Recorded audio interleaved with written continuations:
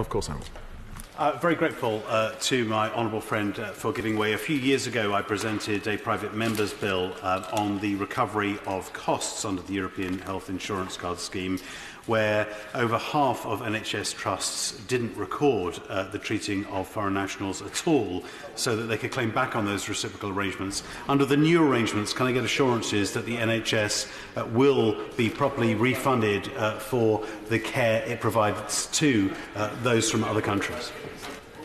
Honourable friend makes a very important point, and perhaps I should declare that I also, when a backbench member of the House, tabled a number of parliamentary questions on this very issue in relation to my hospitals and the claiming. And it is the case that we pay out around tenfold what we recover. I'll come on to that. But part of this bill is the increased focus in the NHS that we are placing on that very issue that he correctly identifies.